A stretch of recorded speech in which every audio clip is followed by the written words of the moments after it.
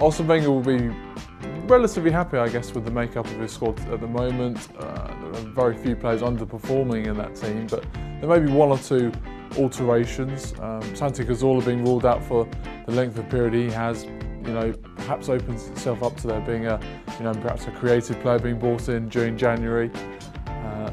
Wenger's often under so much pressure from the supporters to bring in new players, and this January isn't going to be quite the same perhaps as previous times, but this will certainly be you're certainly trying to appease the supporters' ambition. Obviously they want to try and win the Challenge of the League title next season.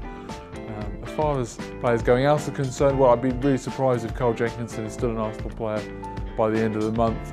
Wenger's more or less lost complete confidence in him, refusing to play him at right back when injuries have dictated that really he should be employed. So I can't see him staying in Arsenal particularly much longer, even if it means on a permanent deal.